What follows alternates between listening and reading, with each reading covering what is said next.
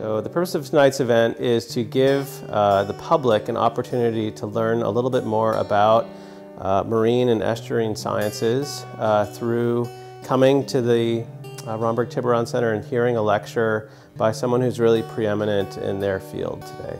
We would like to provide a place for our community, for people in Marin County as well as from around the San Francisco Bay to come and feel like they can get some connection to marine and estuarine sciences.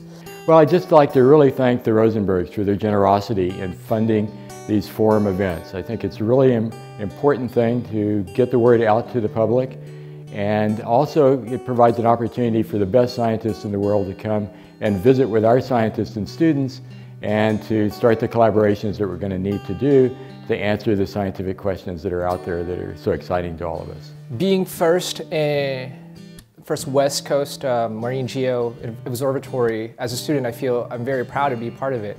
It's a great opportunity to be here at RTC, and being one of the first is probably a highlight of my career as an undergraduate being here. This is the only marine research center on the Bay, which is a little bit surprising considering how big it is. For the College of Science and Engineering, we have a number of our faculty that are stationed here. They have their research labs here.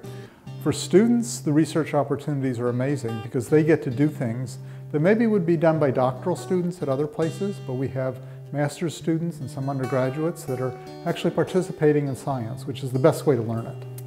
I think in the future, the public can expect great things from the Romberg Tiburon Center. We are a very sort of unknown resource here in the Bay Area, and we are growing exponentially, and the science here is having great impact locally and globally. So the more that we get our word out to the public through these forums and other outreach events, the more our impact can have broader scope.